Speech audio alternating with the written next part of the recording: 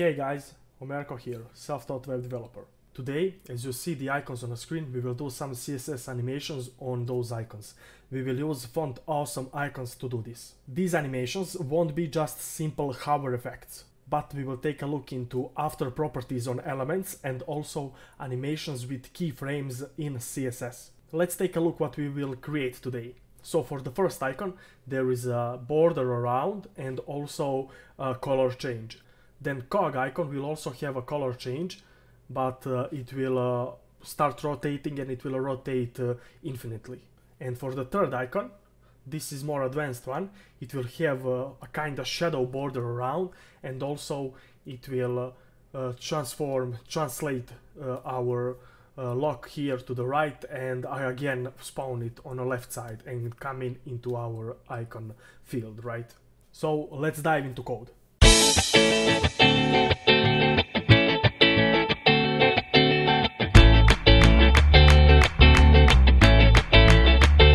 Let's first take a look what do we have for the starting code. So our HTML file has import for our external CSS file here at the head of our HTML. And also down in the body you could see the script file.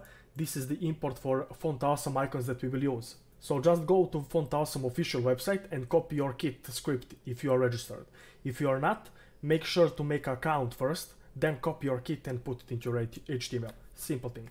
Then here we have a wrapper for our icons. This is just to center our icons on the center of screen. And we have icons themselves. You can see that each icon has a FAS class. This is a Font Awesome class. Then we have icon for heartbeat and cog. And the third icon, which is lock icon, we will add the icon through CSS. Also, each of our icons has their own unique ID. Icon 1, icon 2, icon 3. So we could target them separately and do the separate CSS for those. So for CSS, we have some base stylings here. Restarting padding and margin, and also background is set to a bit gray color, as you could see here. Yeah. Also there is icons wrapper styling.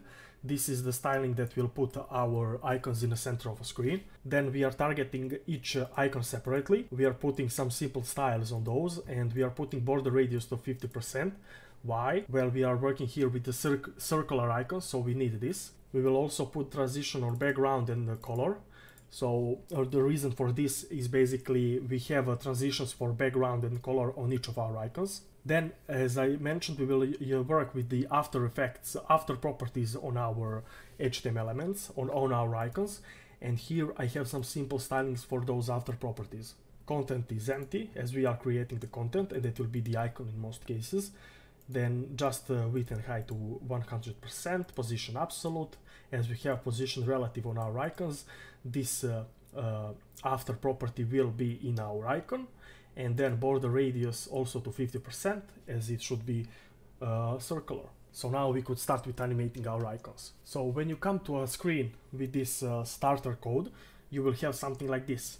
The heart icon, cog icon, and the third lock icon that is not visible at all. Why it is not visible? Well, we are not putting any icon in HTML. We are working with the icon in CSS, so we need to add that. But first we will style the heart icon, the first one. So let's go into code. So there is no need for the HTML changes, as this is all we need for that icon. I will put my comment down here. Icon 1. Let me scroll a bit so you could see it better. So now we will target our first icon. We will target it with ID, icon 1, and background color. As we will put some background color, I will put something like C0392B. If I go back, there is a background color. So let's now immediately change our hover color. On our hover, icon 1, hover. So background color, we will change it to the white one, and color will be the same as the background color on our icon. Line 2B. Yeah. Let's take a look at this hover animation. Yes, it's working. So to have the animation that you saw on the start, we will need to use the after property on our icon 1. So back to code. So icon 1, After we are targeting that after property, I will just put some styling here, like top -7 pixel, as it needs to be in the center kinda, so it's a bit off from it. Left also -7 pixel. Then we will have a padding of 7 pixel, and we will use a box shadow here. So you remember that white border around the heart that we had on the start? We are not working with the border, we are working with the box shadow. So we will add a box shadow to the after property. So 0, 0, 0, 4 pixels and FFF. We will add the transitions now. So you know that we have already transitions for background here and color. We need to add the transitions for transform, 0.2 seconds, and also opacity will be 0.2 seconds also. So now to add that transform will scale 0.8 for example, and opacity will be 0 at the start. So the after property won't be visible when we come to it. So when we hover over our icon, so icon 1, hover, then at that point we are targeting after property, and we will put transform to scale 1 from 0.8 to 1, and opacity now should be 1. So let's take a look how this looks in our browser. So yeah, now that we hover, you can see that the border is there, and also it scales from our icon itself. So now for the cog icon, we need to put also background color, usual stuff that we did on the first color, and we need to add that animation, rotation animation, right? So let's go into code. In my code, I will put a comment for icon 2, and I will target icon 2. So now what we need is to put the background color. We will use a green one, 27AE60. So now let's immediately add a hover effect on our icon 2. We are just changing the color for this one. Background color should be should be white when we hover, and the color should be green one that we have. So now back in our browser, when we hover over, the green background will turn to white, and our cog will turn its color from white to green. So for the cog animation, we will have the animation, the infinite rotation basically, and to do that we won't use the after property, but we will use one more advanced technique of CSS. It's called keyframes. So for the keyframes, I will work with those a bit here. I will put comment of rotation, as we will create now animation for rotation. These keyframes will allow us to create different types of rotation based on a state where we current in our animation. So let me show this to you and you will know. So we will use at keyframes. This is how we use keyframes, and we will give it some name. As we are working with the rotation, we will add the name of rotation, and I will open up my parentheses. So we will have two states for this animation, from, and the second state will be to. So we will do the rotation from transform, rotate, and 0 degrees. So we are working with rotation here, with rotate property on transform. So we will transform from 0 to 360 degrees. So now if I come back to my browser and refresh, you won't see this animation. So yeah, if I hover over, there is just a color animation that we have. But to use our keyframe animation, let's go back into code. So on our icon hover, when we hover over it, we need to use a property called animation. So the property animation will add the animation that we wish on our icon here. So we will first add the name for the animation. It's called rotation, right? I will put 1.3 seconds. It will need to rotate from 0 to 360 degrees, 1.3 seconds. It will rotate with a linear animation, and also I will put infinite here. So if I put the infinite, you can see description here causes the animation to repeat forever. So the animation will go on and on. Once it hits 360 degrees, it will again turn, right? So let's go back into our browser. So here, if I hover over now, our cog is turning. So yeah, so the icon tree now. As you remember, I told you that we will work with the after property on icon tree. We will add on after property our icon itself, as we don't have the icon in HTML.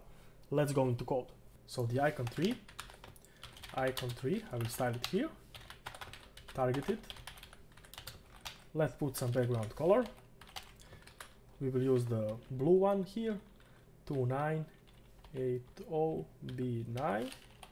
Then I will display this in line. It is just for that after property, so it could be better. The padding will be bigger for this one, as we don't have the icon itself in HTML. So if we would have the icon itself in HTML, then Font Awesome would add some paddings for us. But as we don't, we will need to do it by ourselves. And there is one more thing. I will add a transition here of box shadow. We need it to be 0.3 seconds. So yes, now the icon tree. Let's do the hover effect. Icon tree, hover, and now background color will be white.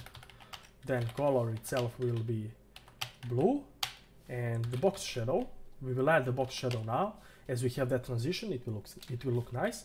0, 0, 0, 8 pixel, and RGBA we will use here. So RGB is just the static colors. We will use the 255. It's a white color, but as we are using RGBA, we can add the opacity to it. So the opacity will be 0.3. So if I go back into our browser, you can see that we have now field for our icon, but there is no icon. We didn't add one still. So if we hover over it, we will have that change color and background color, and we will have that box shadow. It looks kind of weird, but we will fix it in a second. Let's first add the icon to it. So for the icon, we need to use here icon 3 after.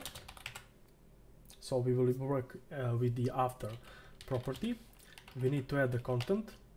So remember that for each after property we added the content empty, but for this one it won't be empty. We need to add the icon. So I will use inverted slash, then F023. This is the lock icon. Then let's put some more stylings. Position has to be absolute.